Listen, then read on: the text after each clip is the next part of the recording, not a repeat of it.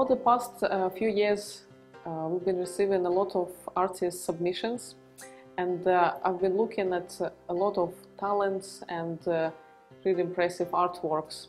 Unfortunately, I couldn't offer the solo show for each of those artists, so I've been thinking of the ways to help those artists.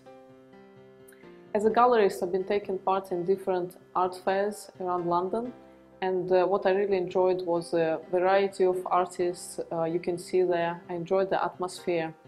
So I had this idea to recreate the art fair idea and to have it on a gallery format. So this is how I had the idea to set up a project, and we had the artist call when we invited artists to participate in it. So we started with contacting artists who we knew already or who were sending through submissions.